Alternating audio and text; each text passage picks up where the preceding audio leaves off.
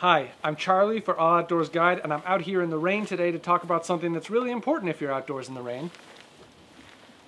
A waterproof pair of hiking boots, specifically the Vasque St. Elias GTX hiking boots. That's what these are. So first let's talk about the features. These have pretty typical features for any pair of hiking boots that you would see. We've got this nice leather Gore-Tex upper that is waterproofed. On the bottom, rubber Vibram sole that gives you really good traction. We've got this rubber cap around the toe cap around the front that gives you a little bit of traction if you're kicking with your foot and helps protect your toes a little bit more. And we've got these hook eyelets that make it easier to lace up the boots in the way that you prefer. So you've got a bunch of options. Now, none of that is all that special or surprising for a hiking boot. Those are features that most hiking boots have. So what's special about this boot? Well, the devil is in the details. So first let's talk about comfort. And the most important thing when we're talking about comfort in a hiking boot is the fit. Obviously that's personal, so this boot isn't necessarily going to fit everyone. But for me, I tried a whole bunch of different hiking boots when I was looking for a new pair. These were the ones that far and away felt the most comfortable to me right out of the box. Now, like any pair of boots, they do take a little while to break in, but you can feel whether or not they're a good fit for your feet usually right when you're slipping them on for the first time, and I found that to be the case with these. So I still wouldn't probably recommend them to everyone. You need to feel how your feet fits in them. I strongly recommend you try them first, but I found these to be a great and comfortable fit for me, and I think many other people will feel the same way. Another important aspect of comfort is warmth. What temperature do these boots keep your feet? And that's one of the really, really strong positives of these boots, in my opinion. They are amazingly versatile. Now, technically, this is a 3-season boot. This is not designed to be a winter boot. It's not insulated like that. And I wouldn't recommend that you take it out on long alpine routes or in very, very deep snow for a long time or anything like that. But it still works fine in the winter. I have used this all winter hiking up and down a mountain in the snow and ice for my training, and it feels great to me. So if you're looking for a versatile boot that can handle the winter even though it isn't necessarily insulated for winter, but still works well in the spring, summer, and fall, I think this is a great boot for you. Now, obviously it's a leather boot, so if it's like 95 degrees outside in the middle of summer, this is not going to be as comfortable as some lightweight mesh trail runner, right? And that's pretty obvious. But with the caveat that this is a leather hiking boot, I've been really surprised with how warm it keeps my feet in the winter while still keeping me cool when it's a little bit warmer outside. I haven't had a chance to wear them in the full-on heat of summer yet, and I may not. That's typically a time when I personally would go for something more like trail runners because my feet get really, really hot. But on warm days, even when I'm working really hard, I found that these boots keep my feet surprisingly cool. At the same time, they keep them warm in the winter, so that's fantastic. Another important aspect of these boots is the waterproofing. As you can see, they're waterproof to a fairly high level. I think it's something like 8 inches from the bottom to the top of the toe right here, where well, obviously if you go in water any deeper than that, it's going to come over the end, right? Now, lots of boots claim to be waterproof. How waterproof actually are they? You know, these boots aren't magic. They will wet out, in my experience, after a while if you keep them constantly submerged. So, for example, hiking through the snow for hours on end, at the end of several hours of hiking, I will often find that there are some wet patches on top of the boots that you can see. They haven't really wet through to my feet yet, but you can see that they're getting a little bit wet. Not a big deal, never has actually gotten my feet wet at all. In the rain like this, I've never had any kind of problem at all. I've never even felt my feet being wet, and you can go through, splash through puddles and all that kind of thing. Hasn't been a problem at all. So I've been really impressed with the waterproofing in these. I wouldn't necessarily recommend that you want to wear these for hiking, through a river for 12 hours or whatever. And obviously, if the water gets higher than this level, then it's going to come into your boot over the top. So they're not 100% completely waterproof unless you add some kind of, you might be able to make them totally waterproof with some kind of gaiter system. But for what they are, and especially for the price, they are really, really impressively waterproof, and they will keep your feet nice and dry, which is super, super important for comfort and for safety. Okay, another thing that's really important with hiking boots is durability. How durable are the boots? How long are you going to be able to go before you have to replace them?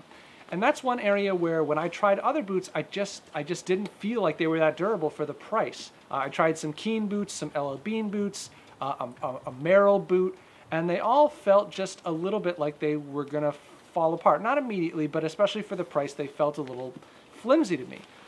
This boot, on the other hand, feels rock solid. And if you look at it, I don't know if you can tell, but it looks really like it's pretty much just out of, I mean, it's been obvious it's being rained on right now because I have it outside, but it looks like it's mostly just out of the box, right? It doesn't look that beat up at all. Even the bottoms, look at the bottoms, there's almost no scratching on there.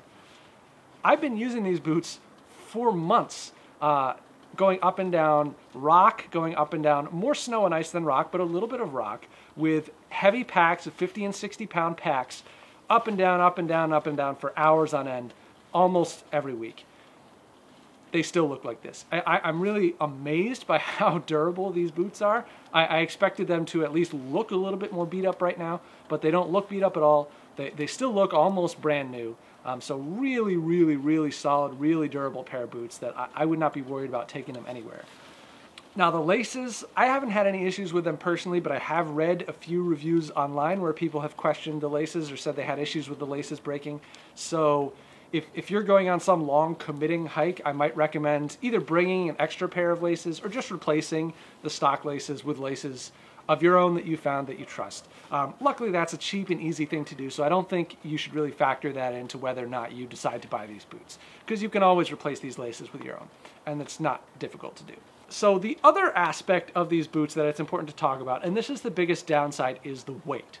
Now, they're not super heavy. These are a little over 3 pounds, I think. And obviously, it's going to vary depending on what size you're buying. But for this class of mid-hiking boot, you can definitely find lighter options. In fact, most of the options that you're going to find are going to be lighter. The super lightweight ones, you might save almost a full pound compared to these. So if you are an ultralight purist, these are not the boots for you. If you are someone who's not a total purist, but you like to shave pounds or you shave ounces where you can, and that's something that's more important to you than, for example, durability, then again, these are not the boots for you. There are other good boots out there that you can find that may not be this durable, but they're also a few ounces lighter. Now, personally, for me, that's not that important. I love ultralight gear when I can get away with it, but I would rather have something that's durable, that I can rely on, that I know is not going to fall apart or break in the field, and that I can use year after year, keep the value of my investment. So for me, that extra weight is absolutely worth it. Whether or not it is for you, that's a personal decision.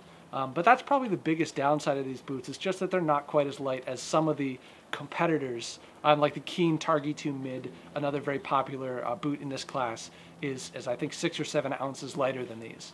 So that's something to consider if you care that much about weight. I suppose we could talk a little bit about the aesthetics, the design of the boot. Obviously, that's not very important for a hiking boot. You're not going to pick a boot based on the aesthetics of it. But it is worth pointing out that this boot, they really do look quite nice. And it's a nice, at least for me personally, I like this sort of more subdued. It's kind of a basic brown. We don't have any light, there's no orange or yellow on here. There's nothing sort of garish or in your face. It's not trying to look high-tech or advanced. It just looks like a pretty straightforward hiking boot. And to me, that's what I'm looking for. I'm not trying to impress anybody with what my feet look like. I just want something that kind of looks like this is a tool for a job. And that's what these look like. So that may be something that you want to consider if you're looking for something more of a fashion statement boot. I don't think this is that. If you're looking for something that looks like what it is, which is kind of a workhorse hiking boot, these are your guys. So who should buy these boots? First of all, I recommend these boots basically to almost everybody because they're really versatile. You can wear these on a summer backpacking trip. You can wear these on a shoulder season hike. You can wear these on shorter winter hikes. If it's super cold, I wouldn't recommend it, but most winter hikes, even up here in Maine, I wear these outside. They're fine. So they're really, really, really versatile. They're very comfortable, even with, whether you're walking with nothing, whether you're walking with a 60-pound pack, really still feel quite good. So very versatile that way. And they're durable and waterproof, and they will last pretty much forever. So I think if you're looking for kind of a good all-around hiking boot that can handle whatever you throw at it, these are a fantastic option.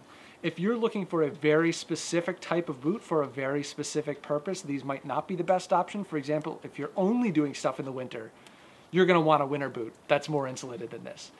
If you are doing something super, super, super light and fast and you need the lightest boot on the market, this is not that. So if you have a very, very specific need, these might not be the best boots for you. You probably already know what the best boot for your purpose is. But if you're looking for all around, handle anything you throw at them, can handle the rain, can handle the snow, and still look this good after months of use, hiking boot, I don't think you're going to do much better than the Vasque St. Elias. So I strongly recommend these boots. Really, really fantastic. And I'm going to go hiking them.